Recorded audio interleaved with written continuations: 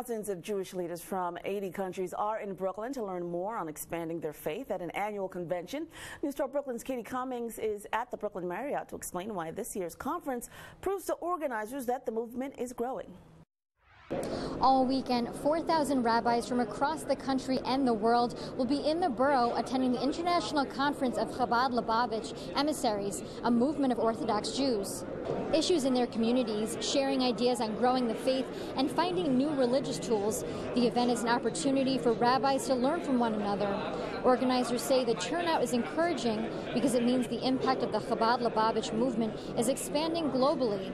But Brooklyn is where the organization is based. In many ways, coming back to Brooklyn for us as Hasidim is coming back to our base, coming back home, and Brooklyn has always been very welcoming to us. Well, it's only a three-hour flight away. It's very seamless, and it's just a pleasure and a delight to be here, and quite an honor.